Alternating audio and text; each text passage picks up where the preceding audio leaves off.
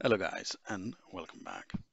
Today I'm going to share with you a very quick tip about how to make a side-by-side comparison of two applications. We often need two applications or multiple applications to be side by side in front of us so that we can perform multiple tasks in parallel.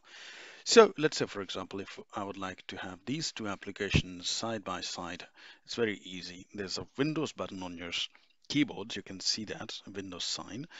Plus, you have to press that button and then plus use arrow keys to make these applications left or right.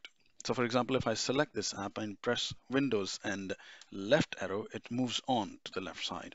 Now, you can see that Windows is offering me which other apps you would like to keep on the right side. So I can easily move on and select, let's say, this Microsoft Excel application. There it goes.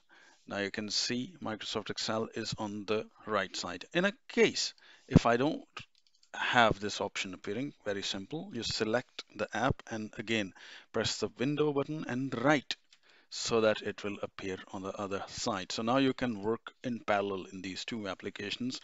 This is handy and it helps you to make your work in Excel quicker.